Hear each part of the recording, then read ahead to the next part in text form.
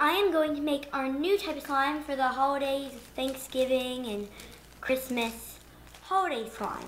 Limited edition holiday slime is now officially in production at Purple Panda Slime Company.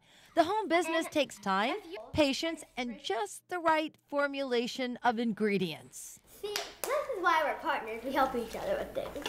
Lucia Sofchak and Sophia Kukuza are in the 5th grade together, and in their free time, they sell slime. A large is $4, a medium's $2.50, and a small is $1.50. Are you guys turning a profit?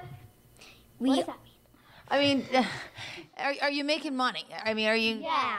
The girls' creative slime mixtures were selling like crazy at school until the principal stepped in. But unfortunately, slime selling has been banned from our school. Yeah, and there was a bunch of drama between the competitors.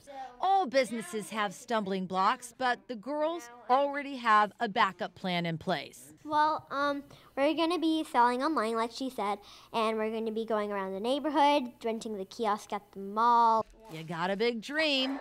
Both girls use allowance money to buy supplies. Now I'm going to put my label on. And proceeds go to panda conservation and preservation programs. Everything we're gonna be doing.